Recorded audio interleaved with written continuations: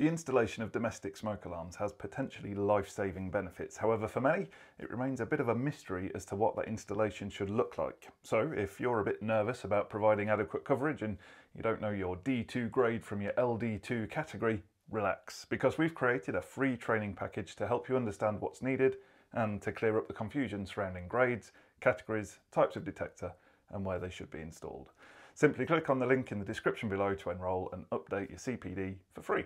In this video, we're going to have a look at the range of domestic smoke alarms available from BG Electrical. You can see here that we've got an optical smoke alarm, a heat alarm and a carbon monoxide alarm in these larger boxes. And looking on the side of them, you can see that they are mains powered with battery backup. When we get inside these in a moment, you'll see that the battery is removable and replaceable by occupiers, making these perfect for a grade D2 alarm system. Inside the smaller boxes, there's an optical smoke alarm and a carbon monoxide alarm, but the thing that makes these different is they aren't mains powered and run solely on batteries. Again, when we get inside, we'll find that this time the smoke alarm has a sealed in battery, which makes it acceptable for a grade F1 alarm system.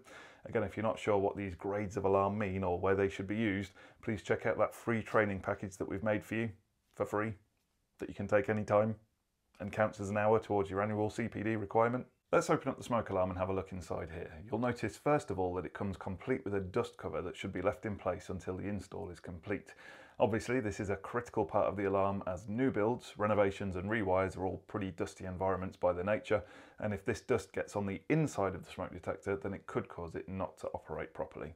Installation is super easy as it's just a matter of lifting up this terminal cover and you've got really nice roomy connection points under there, which is really helpful when you're interlinking these detectors. Up to 24 smoke and heat detectors can be connected together on a single system and up to 12 carbon monoxide detectors on a single system. Once connected, you simply screw it to the ceiling and then all you've got to do is make sure you've connected the battery up the right way round. The battery comes separately in the box ready for you to install. One clever feature of this battery terminal is this little sprung clip on the side here.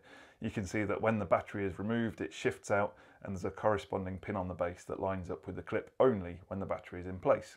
So that means that if someone comes along and removes the battery to using their remote control, the lid of the smoke can't be put back up and it'll just stay hanging down, displaying this very clear warning sign on the base until the battery is replaced. You may not be able to fix stupid, but at least you can offer a warning. Once the battery is installed, you simply close the lid up and you're good to go. While it's in operation, it will offer a fault warning if something's gone wrong internally and it's no longer able to detect a fire, and it will also offer a warning when the battery charge is low and needs replacing. It will even offer a silent warning with a red flashing LED instead of the steady green one if the alarm element of the unit isn't working. As you'd expect, the smoke alarm has a test function which can be activated by pressing the test button on the front of the device, and it's actually recommended that this is done weekly in BS 5839-6. However, as experience will teach us, homeowners are every bit as diligent in checking their smoke alarms weekly as they are at testing their RCDs 6 monthly. So the unit has a built-in self-test where it checks itself and chirrups to say it's okay on a weekly basis. However, this is not a replacement for the weekly manual check and the homeowner should be informed of this.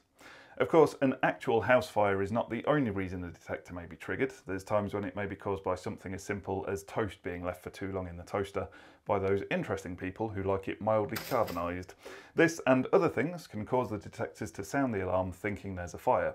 To stop the alarm sounding in such cases, the test button doubles as a hush button and will temporarily silence the alarm for 10 minutes by pressing the button for longer than 2 seconds. Another clever function is that the alarm can be put into Do Not Disturb mode. This is achieved by pressing the hush button when the unit has not been triggered into sounding the alarm for a fire.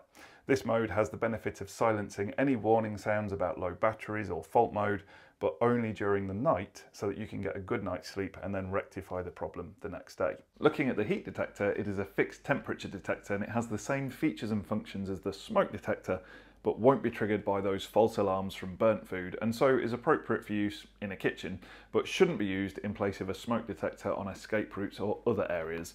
For more specific information about the different heat detectors and where they should be used, go and check out that free training package to help you with your CPD that I keep telling you about. And finally, the carbon monoxide or CO detector is a little different in its installation method as it has a separate base with connectors mounted in it and a fly lead that connects to the detector. This also has a battery backup with a clever feature in the battery compartment where this piece of plastic springs upon removal and stops the lid from being closed. Clever stuff. The battery-only detectors are simpler in their design as they have no incoming wiring and simply consist of a backing plate that sits on the ceiling. The smoke detector has a little locking pin in the back plate that pushes out like an eFIXX model piece. The detector twists into place on the base, then there's a gap that lines up for the fixing pin, and once that's slid into place, the head is locked to the base and can't be removed without a tool. The CO alarm has replaceable batteries, and when the head is slid off the base, these pins spring down when the batteries are removed, preventing it from being replaced without batteries. This range from BG Electrical provide excellent protection for many domestic properties and come with 10-year guarantees for peace of mind, and crucially the range meets all of the relevant BS standards as well. If you'd like to know more about fire detection systems, check out this video right here or the free training package in the description below. Thank you very much for watching.